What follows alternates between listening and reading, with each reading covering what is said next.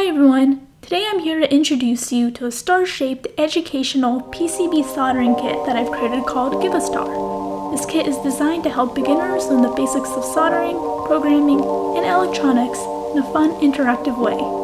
In this video, I will walk you through how I built the device and how you can make one yourself.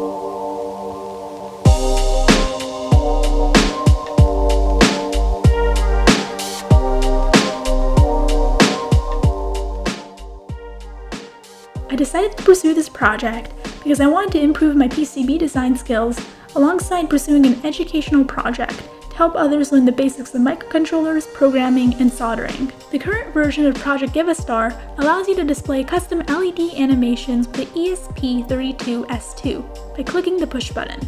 The project is open source and the components required are cheap, so this should be an inexpensive and easy project to build. The materials you will need to build the project include 5 resistors, a custom fabricated PCB, a 128 by 64 OLED screen, a few pin headers, a ESP32-S2 or a D1 Mini, 1 tactile push button, and 5 LEDs of any color. I started this project by planning a breadboard outline using fritzing, according to all the wiring configurations I listed in this project's GitHub repository.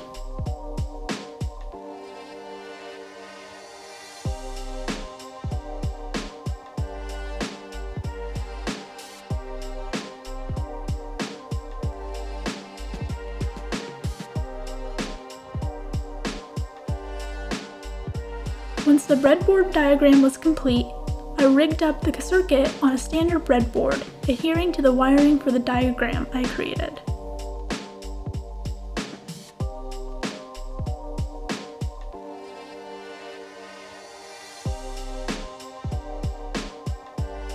Once the breadboarding process of the project was complete, I began designing the custom PCB board for the project using KiCad. I started off by designing a simple schematic of the project and outlined the edge cuts into the star shape. The board was ready to fabricate, which brings us into the sponsor of this video, PCBWay. PCBWay is the leading online PCB manufacturer. PCBWay has sponsored many of my projects like the Wycon kit, and their PCBs are great in quality, so I highly suggest you check them out at PCBWay.com. After the PCB board arrived at my house, I started soldering everything together, beginning with the pin soldering to the ESP32. Then I attached the ESP32 to the back of the PCB, using some female header pins I soldered directly to the back. After that, I inserted and soldered a push button and 5 resistors to the PCB, cutting off any excess wire that was poking out of the back of the circuit board.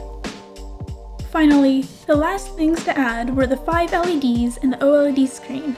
I inserted the OLED screen to the front of the PCB board and soldered the back of it. Then I placed each LED carefully into the board, making sure that the cathode and anode was correctly situated. The code for this project is linked in the description below.